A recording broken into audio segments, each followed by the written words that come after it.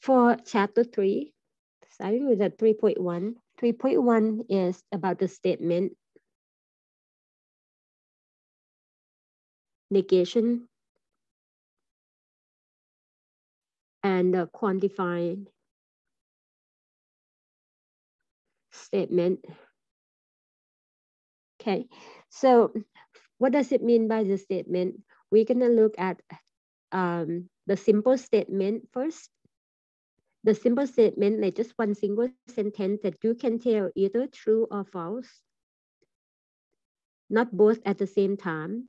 So the notation to represent the true statement, we use a T as a true value, F as a false, or the true value as a false for that statement. Okay, so one statement either be true or false. If you cannot tell, so that is not considered as a statement. What is not a statement? Gonna be the group of the commands, like for example, go for a walk or open page 23, something like that. So the commands are not statement. The opinions are not statement. Okay, and the questions, they are not statement either. Whatever that you cannot answer either true or false, those are not statement. All right, and then for the symbolic form or the symbol to use, we always starting with the P for the simple statement. If you have more than one, you're gonna use like the next letter like Q, R. So these are common notations for the simple statements. Okay. Then, for example, if you let the P represent the statement like today is Wednesday. And technically, you know that this is true because today is, it's Wednesday, right?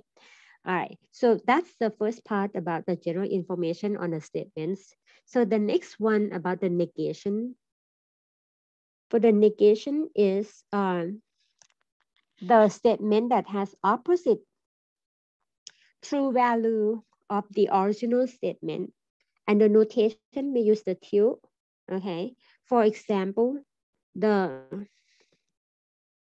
negation of the statement P is in a symbolic form as not P, okay? If P has the true value as true, the truth value as a true, like I made it up over here. So not P, the truth value will be opposite. And what does it mean opposite? So gonna be false as the truth value. And we use a notation like F. Okay, so quick recap for the negation. And then the last part is about the quantified statement.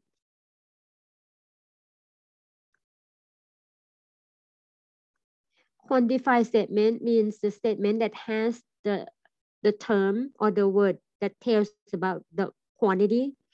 And those terms, those words are the term all, some not, and none or no. Okay. The next part of this is to write the negation of the quantified statement.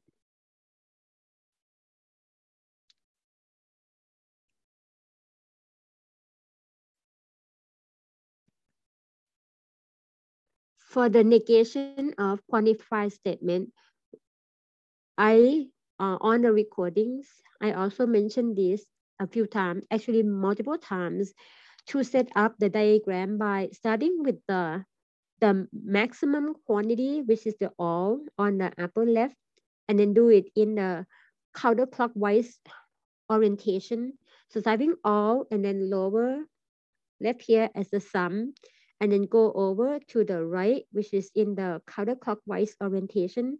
This one is sum not. and end up with the upper right corner as the none. When you set up these four corners with four quantifiers, so you draw the line crossway or in the diagonal way. So then this way means the negation of all is some not, or the other way around. Like negation of some not is all. And at the same time, negation of some is none, or negation of none is some. Okay? That's how to write the negation of the quantified statement by using the diagram to help you out to get the right way. So for example, if we have the statement, I'm gonna pick the one that you don't see on the notes, the one that is not completed. Okay. For example, you have the statement like some video game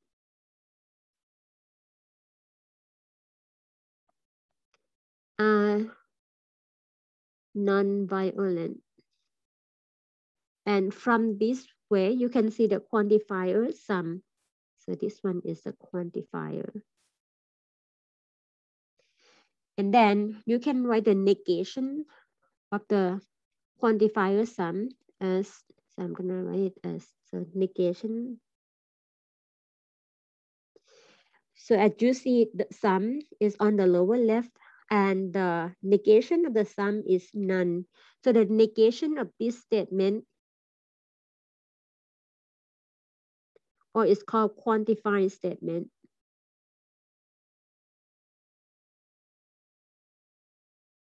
is, so replace the sum with the none. So we write it as, so on none of or no video game either way are non-violent. Okay, so this is how you work on the negation of the quantifier. And this is the recap for section 3.1.